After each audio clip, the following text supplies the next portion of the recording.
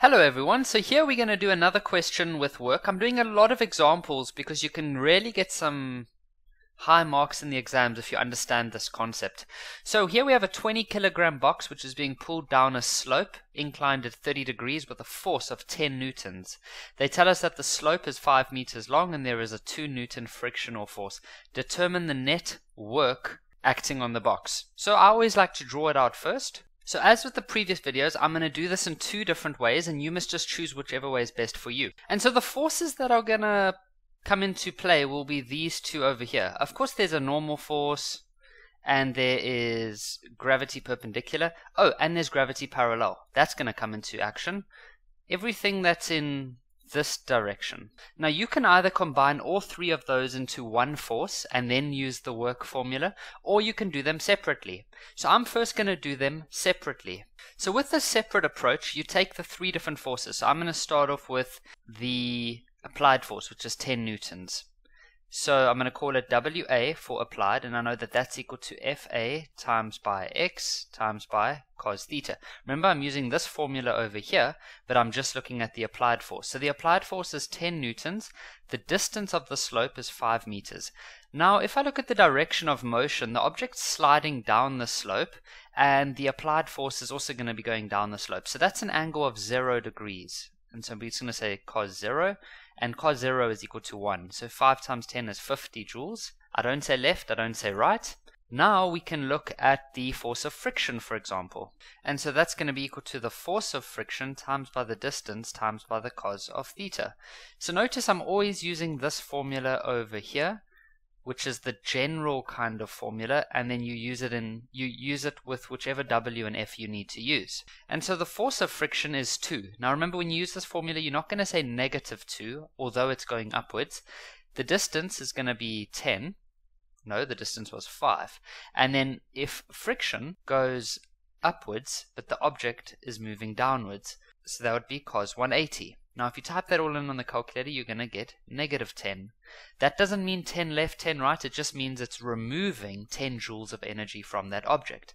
And then the last one we need to look at is Fg parallel. Now remember, in the previous lesson we said that the force of parallel is equal to mg sin theta. So we need the force, so it's Fg parallel, we need the distance once again, and we need the cos of theta.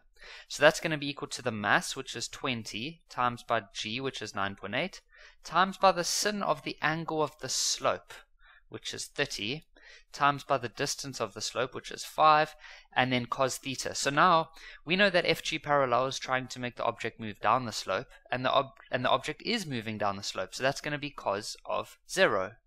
You can then type all of this in on your calculator, and that gives you 490 joules.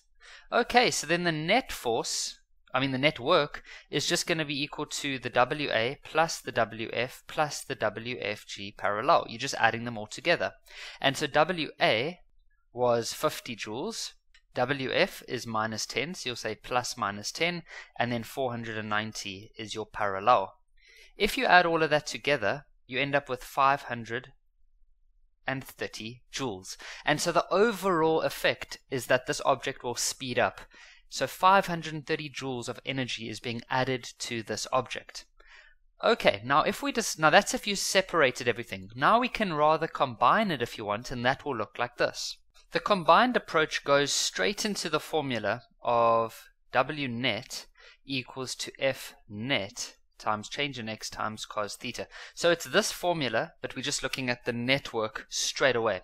So to do that, we need to know F net. Now F net is going to be the parallel gravity plus your applied force minus your force of friction. Remember, you can have a minus in this expression as long as the overall result is positive. And then the distance, we'll have that, and then cos theta.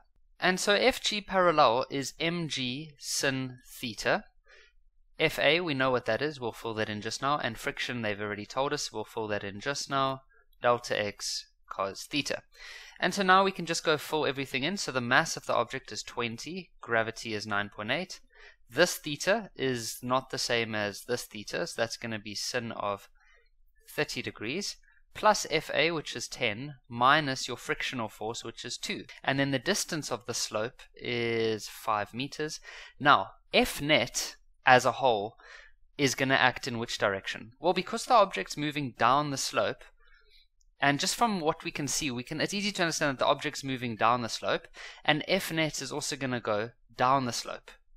Okay, because clearly these two components are going to be a lot more than 2. And so if you minus 2, you're still going to have a positive. So the angle that we're going to use between our net force and the direction of motion is 0 degrees. And that's cos 0. You can now go type that all in on the calculator. Just remember to use a bracket where I've got a bracket. And so there we get 530 joules. So we can see that we get the same answer as that. So there you have it, guys. You can either use W net straight away, which is a lot faster if you noticed, or you can keep it separate. The positive aspect of separate is that you can keep track of what's going on a lot easier, but you must decide whatever's best for you. So in the next couple of lessons, we're going to practice this more and more, and you guys are going to become experts at it. So thank you very much for watching.